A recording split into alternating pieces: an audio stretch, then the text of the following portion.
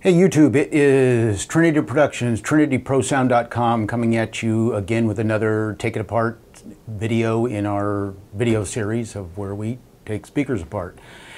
This time we are bringing you a FBT. It is the new CS1000, and it is a tall skinny speaker on a pole. Out of the back of this thing we've got our skinny speaker that mounts up on the pole, and I'll put this down here so we can get a little bit better view of it.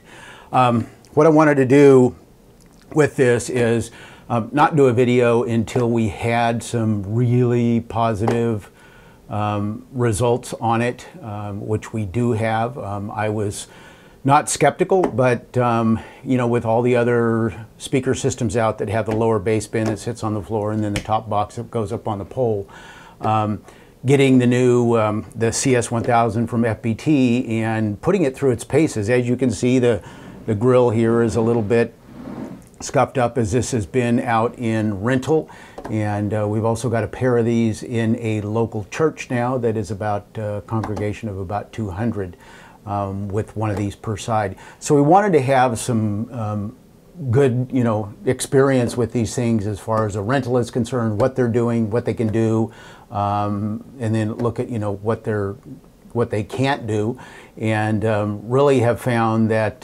this particular speaker and the bass bin and the top box and everything is really quite versatile, sounds really good, and has got some incredible output. We're going to do this video in two parts. This is going to be part one with the Take It Apart, and then what we're going to do is go back into the church venue, and what we're going to do with that is just play some tracks through it off of their Yamaha keyboard, record it with the zoom and match it up to the video as far as the output is concerned, so that we're not using a camera mic or a lapel mic. We're going to end up recording at 96 kilohertz, 24-bit on the zoom, and then sync that audio up to the video. And if you've got headphones or some decent speakers, at least you'll get a better idea of what it sounds like. You're really never going to be able to fully understand what it sounds like over a video anyway. But with that said, let's go ahead and get into the specs here on this CS1000, and it is it's in their Virtus series of speakers. Applications that they've listed it for, which we kind of all know, is live sound and portable PA, clubs, houses of worship, theme parks, DJs, corporate events. Corporate events would be great because for talking heads you've got this little tiny speaker, and just unobtrusive, and the output out of this thing is just amazing. Music playback and sound reinforcement in small to medium-sized venues. Anyway, the features of it: it's two-way, modular design, subwoofer, 12-inch speaker, 6 3-inch speakers in this that have neodymium magnets on them. Class D amplifier, 600 watts RMS to the low frequency driver, 400 watts RMS to the high frequency driver. It has built-in DSP with 8 presets for different playback and live scenarios. The satellite volume can be set in 8 steps. It's got a Neutrik speak on for the satellite connection.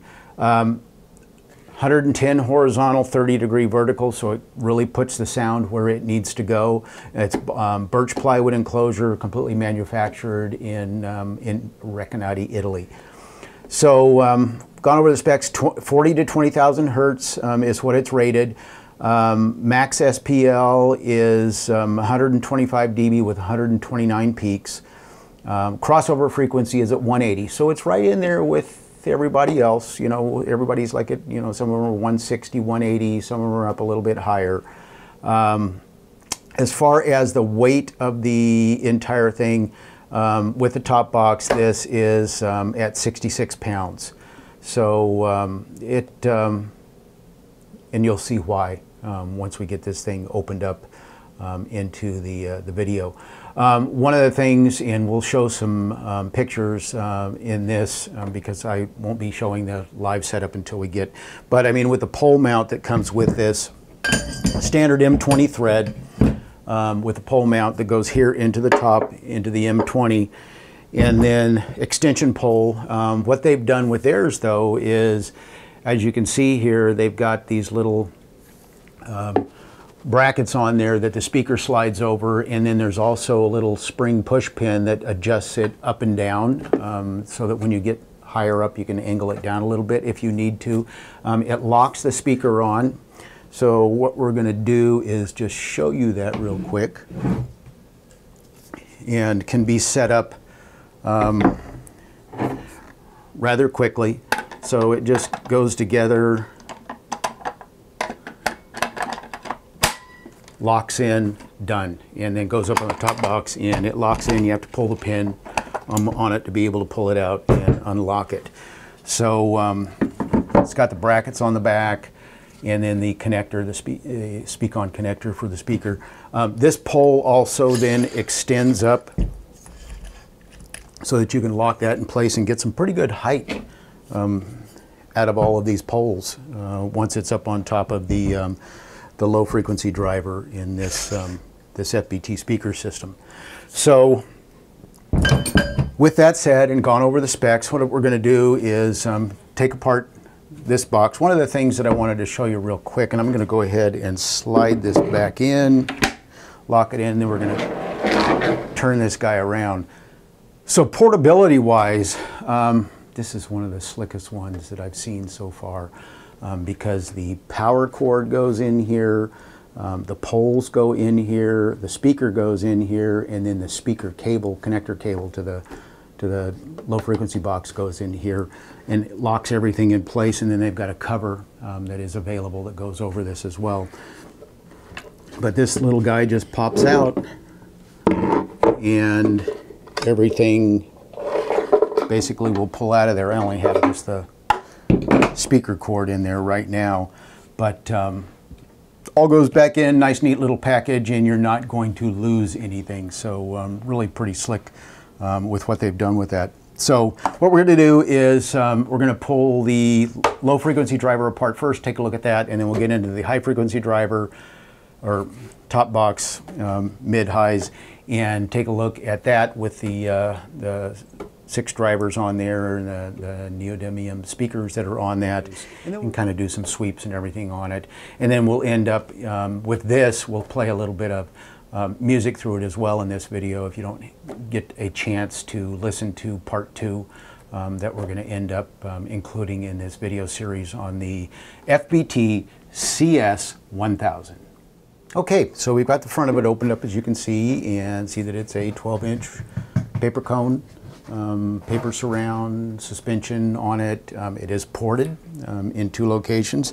The grill on this thing, FBT does something a little bit different, and they've got a nylon weave kind of mesh in there for the protection of the speaker driver, and also just covering it up, making it you know, not as see-through and a more professional look.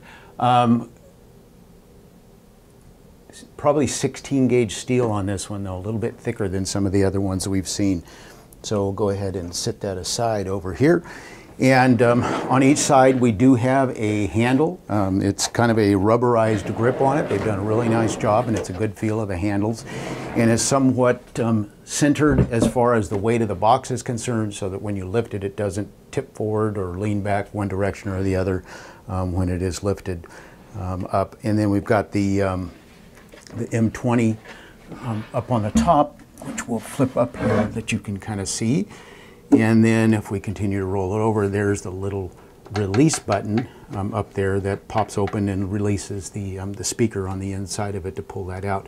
As you can see, there's little indents that they have milled in here into the plywood, and that is for stacking another bass bin on top of this. That is one of the really nice features that this particular, the CS1000 has, is that you can array 2 of these per side. So you can double them up, and then they make a bracket that you can end up stacking 2 of these speakers per side, utilizing both power amplifiers, both low frequency boxes, so that you can have double the length of this for an event, double the amount of subwoofers for an event. And then on the back, we'll get that as we get into the amplifier, but there's a setting on the back that you can put it into array mode and changes some of the DSP and EQ on everything, but to align those a little bit better sonically. But that is a slick feature that if you have one of these things or two of them and you ever want to do anything bigger, you don't have to repurchase. You can just end up getting a couple of more and having, you know, at least another 3 dB of gain, which is like double the output power. So slick idea. And then they've got little rubber feet on the bottom of it as well, so that when you do sit it down, as you can kind of see there, do sit it down on the floor, that it's not going to mar up a floor or scoot all over the place due to the low frequency energy. So anyway, what we're going to do is pull the 12-inch driver out of this thing. We'll take a look at some of the cabinet construction on this, being it is made with birch plywood, and they've done a kind of a satiny black spatter coating all over the thing, typical for a lot of the speakers these days. They don't Duracoat, but very rugged, durable finish. Kind of common what the FBT does with a lot of their different lines. So let's go ahead and get the 12-inch driver pulled and take a look at that in the inside of the box. As we're getting things pulled here, one of the things I wanted to mention is that the woofer as well as the grill is all on machine thread type screws on thread certs, so that they don't go directly into the wood, that they go into the little thread certs, so that you're not going to strip things out and elongate holes and things like that as well. Should you ever need to get in and service these things, highly unlikely. We just, with a lot of the product being manufactured in Italy like this, with FBT, it's like the reliability is just amazing. So we're going to go ahead and pop this thing out and take a look at the box. So we are opened up and have the speaker out. And so what we'll do, it is a ceramic magnet on a stamped frame construction. Probably 15 pounds as far as weight, maybe a little bit more. Just standard speaker, as you can see here in the video. Magnet-wise, it's pretty big as far as a ceramic, and just standard, you know, paper surround and you know, cone suspension, and that is the speaker. So we'll get that set off to one side here. And so as you can see internally with this though, with the leads coming out, they have got some dampening, some like egg crate foam in there in the bottom, and then also throughout the back. The amplifier heatsink portion is exposed to help with cooling of the amplifier when it heats up, so that whole back of that amplifier is a huge heatsink for this particular speaker. Once we get the amplifier pulled out, we'll go over the connections and the DSP settings and things like that that are shown and indicated on the back of the box. But as far as construction is concerned, it is looks like it's probably 12 or 13 layer Baltic birch. It is glued and screwed together on the inside. Really nice, solid construction. And with the acoustic dampening material in there, the foam, not a whole lot of resonance out of the box when I'm, sorry, but if that's too loud, when I'm slapping it here. So very nice construction.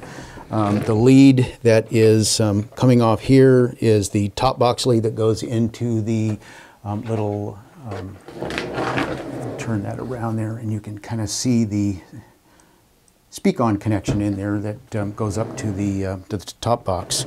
But that is it for the lower bin ported, as you can see, for various sonic reasons with this bass bin low frequency driver on the CS1000. So what we're going to do is go ahead and we're going to take now and pull apart the top box and take a look at the drivers and everything in that. And then the last thing we'll do is pull the amplifier, get it back together, and then run some noise through it and a little bit of music with the Zoom recorder on it. So we'll get this opened up and show you what that's all about. So we have got it opened up and looking at all 6 of these little 3-inch speakers here. They are on kind of a butyl surround, so they're not standard paper cone suspension on them. The grill, again, looks like this one may be 18 gauge, but same type of scenario. They've got a little bit of foam on this one as well as the nylon backing on it so that you cannot see the speakers on the inside of it, and it gives a really nice kind of pro look. The speaker does have the engaging detents on both the top and the bottom, so it really doesn't make any difference when this guy is slid back into the bottom box of which orientation it goes. And but again, very nice construction. Screws on this one though are standard hex head Phillips screws into the wood. So if you ever have to take it apart, just be careful putting those back in so you don't strip out the holes. What we are going to do though is go ahead and pull this and kind of look and see how they've got these speakers wired up. My guess is there's probably some type of series parallel configuration on these guys to maintain the impedance to the amplifier, but we'll open this up and take a look. Okay, so we got it opened up, the leads are off. Cute little speakers, you know, stamped little baskets on them. They are sealed around the back edge there for what you can kind of see on the box, so that it keeps it a complete sealed air suspension on these guys. And but very light, you know, probably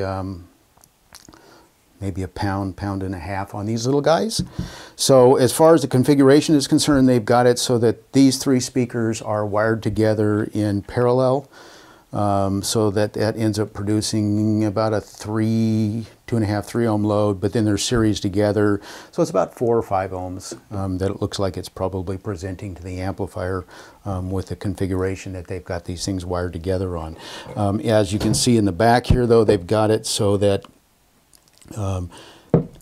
one side is separated from the other side as far as the acoustic suspension on it, and the connector comes in here, and then we've got cables going off to these guys and a cable going off to these guys in the bottom of the box. Standard just push-ons for the connectors themselves, and the whole wiring assembly goes through there. They do have, and I don't think you can see it here, maybe you can, but they do have some dampening material inside this box as well to help with resonance of the box, so good deal. You know, that's always nice, especially in a wood enclosure, that it just helps keep the sound going where it needs to go. So really, you know, nice little speakers. Get this a little bit closer here that you can kind of see what those little guys are all about, and just the standard leads and the little FBT sticker with the part number on the back.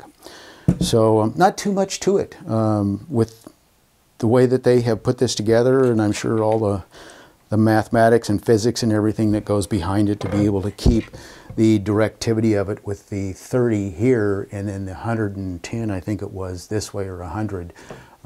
Just, it's amazing what these little guys can do. They rate these on the frequency response of being able to still get full frequency response.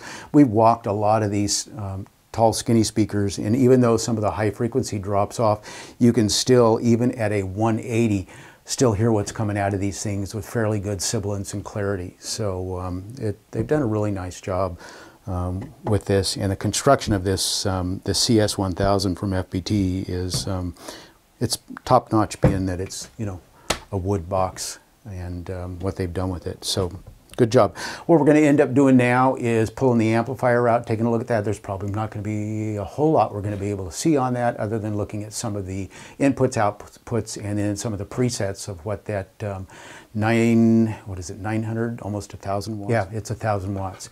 So a lot of power for a little package like this. So more power, more better, more SPL.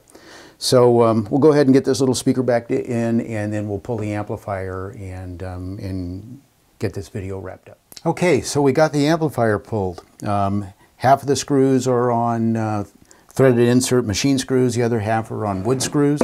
But as we got it out, you can see here front of the amplifier assembly here, and then heatsink housing here, and not much to see. So as not to disappoint, we pulled the screws and pulled the back housing off. So we can get in and kind of take a look at what this power amplifier that's producing 1,000 watts is all about. So there we have it. It is all switch mode power supply. Power supply section is over here on this side and coming in and comes up all the way into about here. We've got semiconductors here, and then these are going to be the power amplifier semiconductors on the heatsink there. Up at this end here, we've got the input, as you can see there, and all the DSP that comes down and feeds into the board that is on some multi-pin connectors that plug in. And so this whole circuit board here does remove, so you can pull the knobs off, and something ever happens to the DSP or to the amplifier or whatever, it is pretty much modular, that it can be changed out pretty rapidly if need be, rather than troubleshooting to the component level. So with that said, let's go ahead and take a look at some of the inputs on this amplifier. Let's get it into the camera view here. And so I can talk about this and hold it at the same time and see. We've got our XLR input, a link through output on it, so that when we go off to another speaker or to another array, that can happen with that. Here we've got the array push button, so you can go on or off with that if you've got another unit that is being coupled to this. There is a mic line input, so if you use this for a little PA on a stick and don't have a little mixer, you can set it to mic level, plug in a mic to it, and use it for announcements and things like that. This control here is the level, and goes all the way from infinity up to plus 6 dB, plus 35 mic level. There is also presets 1 through 8, and then there also is a separate level control here with this red indicator, red knob, for the subwoofer level. So you've got the adjustability of bringing the entire gain up and also bringing up or down the subwoofer level, depending on what you're doing with the box and what kind of venue you're at. As far as the presets are concerned, we've got 8 different presets, and so the first one here that it sets up is for what they're calling original EQ. Then they've got one for live EQ, one for vocals, one for a loudness contour, boosting highs and lows. They've got one that is for a DJ, and then a DJ boost, which will probably boost the low end. 7 set for a monitor, and then 8 set for coupling up to a wall if you've got the thing pushed all the way back up against a wall. Changes the EQ presets on it. Standard IEC power input on it here, and on and off switch, and then there is a fuse right there on the IEC connector. This is all put down on a cast aluminum heatsink assembly, and that's what the back cover is as well. So this all bolts up and provides one massive fanless heatsink assembly to this 1,000 watt amplifier. So weight of this thing is probably about 7 pounds. Weight of the back is probably a couple, so it might be 10 pounds overall as far as the amplifier is concerned. So very nice little package, bolts up nice. It's got what, 8, 9 screws holding it all together in a nice neat little package.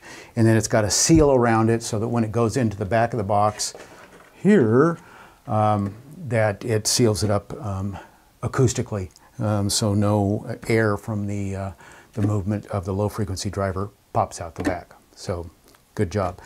So with that, we're going to go ahead and get this guy back together and run a little bit of noise through it and a little bit of music recorded with the 96 kilohertz 24-bit sampling on the Zoom. Okay, we've got our rig set up.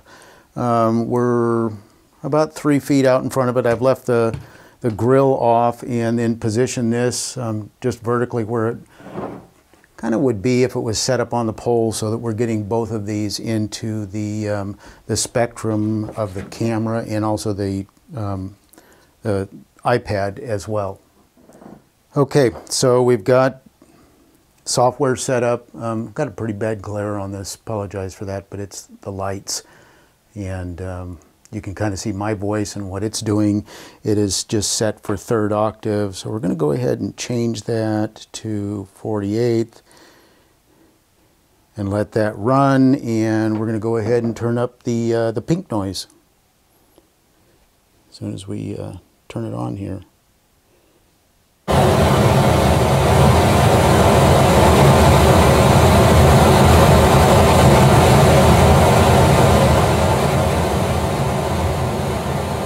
So as we just ran through on the trace, you can see as I turn it up and start really exciting the speaker,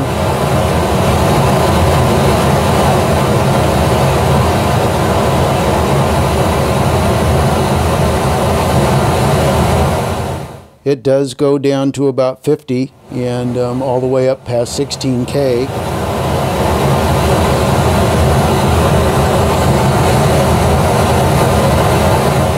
And we're going to go into 3rd octave now.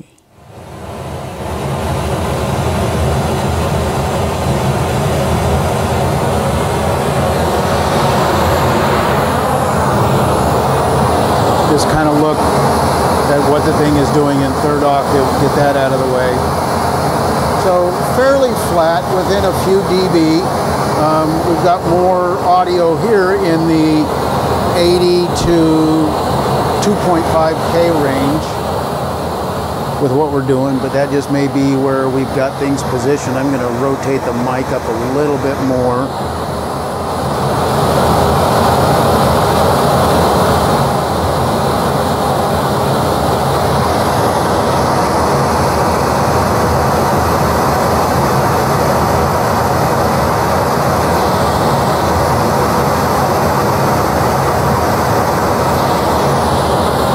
Still pretty even as far as the plot is concerned with spectrograph all the way across the band, no matter which way we're pointing the Omni mic.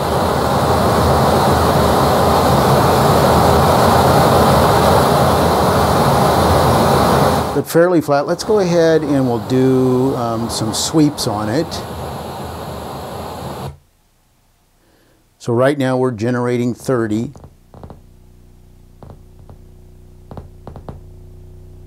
That's my volume control on my box. And so we're going to just take it up a little bit, 36. You can see the speakers starting to be, maybe you can see that starting to be excited and moving. 50, turn it down a little bit there. 63, you can see as things move up.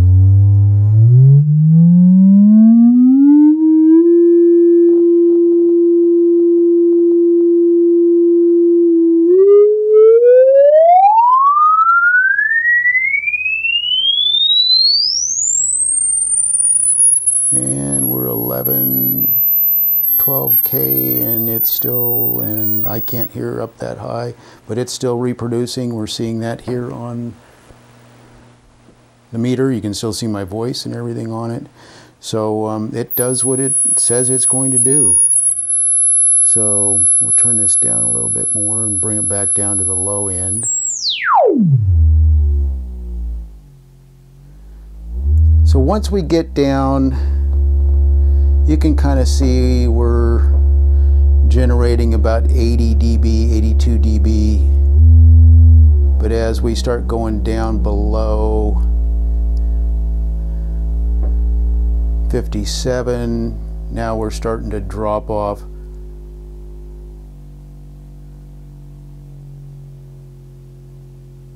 So down at 45, we've dropped off probably half the volume, so we're probably 6-9 dB down.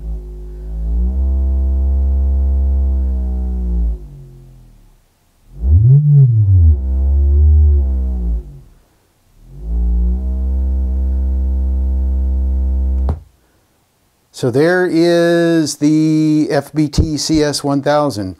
The thing sounds fantastic. The low frequency driver in this is very punchy.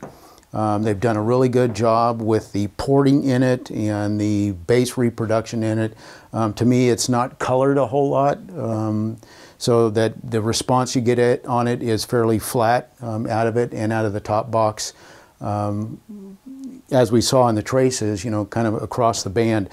Music playback and things like that, even in a live setting where we've set it out for a band and things like that, and in the church setting that it's in, with the one per side, the thing just sounds stinking fantastic. And those, we ended up setting the volume levels on them less than half of what the gain is on the back. And that will, you know, these things will blow the congregation of 200, 225 in that building. Just, it'll rip their heads off if they wanted to turn it up and do that much with it. So anyway, enough said. What we're going to do now, go ahead and put the grill on, and then we'll get the zoom set up and run a little bit of music through it and sync the zoom up to what is kind of going on here with the output of the music on the FBT CS1000. Okay, so we've got spectrograph and RTA set up. This is the zoom that we are going to use. Go ahead and power this thing up. We're just using the standard mics in a 90-degree XY kind of, or Y configuration, whatever they call it. Loading up now.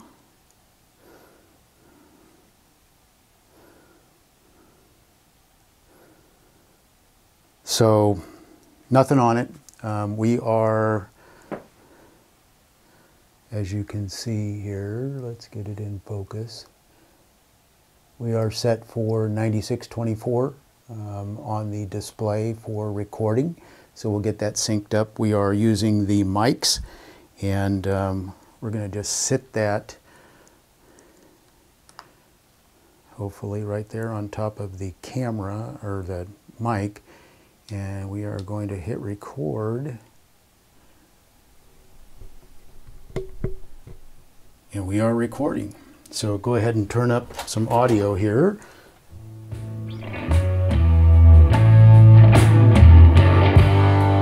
And you can see what it's doing over there on spectrograph and RTA. We'll tighten this up. Go to 1/24.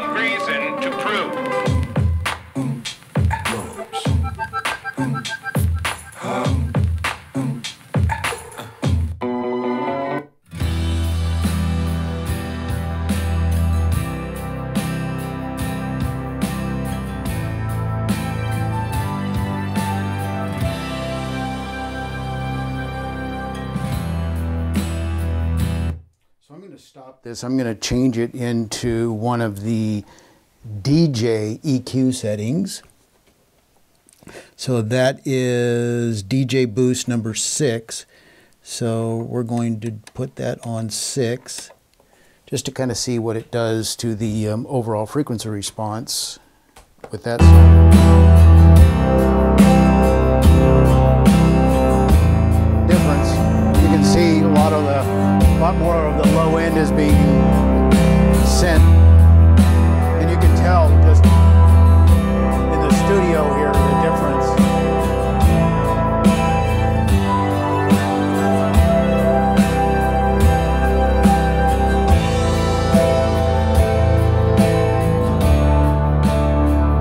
So what we're going to do is we're going to run through these and just do one at a time. So there is original. This is live. A mid boost on that. This is vocal. Off the low end, gave some more presence and clarity to the top box. This is loudness.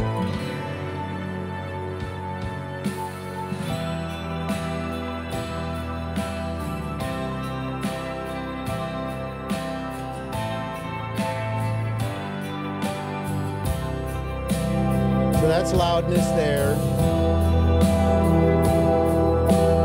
DJ.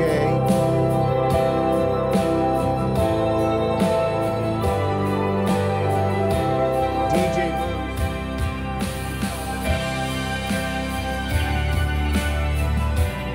Monitor. Took some low end out, gave a little bit more presence to the top box.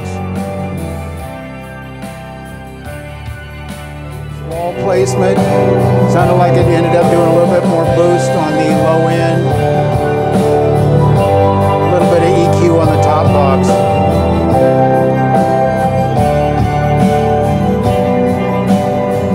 That's in DJ boost there.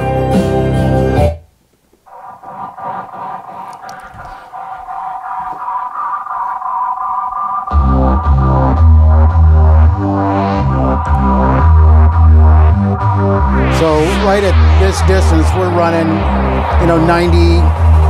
I'm going to turn it up.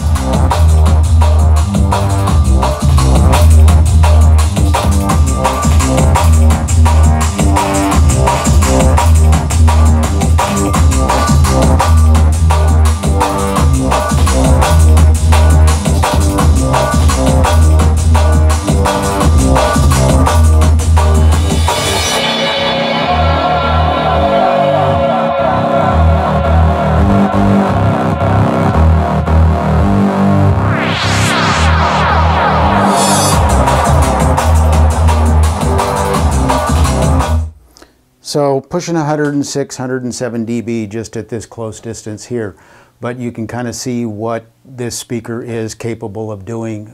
It's got some tremendous SPL to it in clarity. One of the things that we do recommend, even in the DJ setting, this will do a nice job, for a couple hundred people. But if you're looking for that DJ sound, and let's go ahead and shut this off since we've got our recording captured. And, in the DJ realm, so to speak, that if you want that good moving solid bass, that your crowd can dance to, if you're doing 150, 200 people, on a fairly large dance floor. With these guys, we recommend coupling them with a dedicated sub, either a 15 or an 18, and let these guys do what they need to do up in the upper frequency range, above 80, 90 hertz, and let the subwoofers do what they need to do and do well, from 90 all the way down maybe to 45, 40, somewhere down in that area. FBT makes a fantastic sub in their subline, the subline 118 SA, single 18, freaking amazing. So, and if you wanted to go to double 18s, you could just use one. And in their subline, the subline 218SA, which we own a couple of those. For a double 18 sub, it's like I'm still in awe of how much that pushes out as far as sonic, just SPL and sound. So that is the CS1000 from FBT. This is part 1, so we're going to do a part 2 and get into kind of showing you what this does hooked up to the Zoom, kind of in a room setting. And you know, title that part 2, so that if you don't want to watch part 2, or you want to just do part 1, or just want to watch part 2, that's up to you. But I thank you for watching. If you have any questions on the FBT line, they make a full line. So they make this series of speakers, tall, skinny stuff. FBT has line arrays. They've got some of their column speakers that couple with larger subwoofers. They've got typical trap cabinets. They've got some smaller powered speakers for doing speakers on a stick, breakout, playback. I mean, just a full spectrum, broad line of speakers, line array boxes. So if you've got any questions, get a hold of us. Their website is FBT USA, and then there's FBT.IT out of Italy that you can take a look at for a product. But give us a call or shoot us an email. Our contact information is in the links below. Telephone number is in Northern California, area code 209-832-8023. Or you can email us at info@Trinity, TRINITY, ProSound, PROSOUND.com, all run together. And get a hold of us that way. Be happy to answer your questions, happy to take a phone call and answer any of your questions on any of the product lines. We're dealers for over 50. Pro audio lines, mixers, cables, lighting, pro audio equipment, you name it, we can do it. Video equipment as well, projectors. Screens, all of that. So give us a call, give us a shout out. Again, thank you for watching. If you've subscribed, thank you for doing that. We also have our own YouTube URL now, which I'll put a link description here in the video of that. So you can find us really easy on YouTube now. And we posted that on our Trinity Pro Sound Trinity Productions Facebook page as well. So follow us on Facebook. We got a lot of content that goes up there that sometimes we don't get onto YouTube. So again, thank you for watching, and we'll be posting some more videos soon. It is Trinity Productions, TrinityProSound.com. Take care.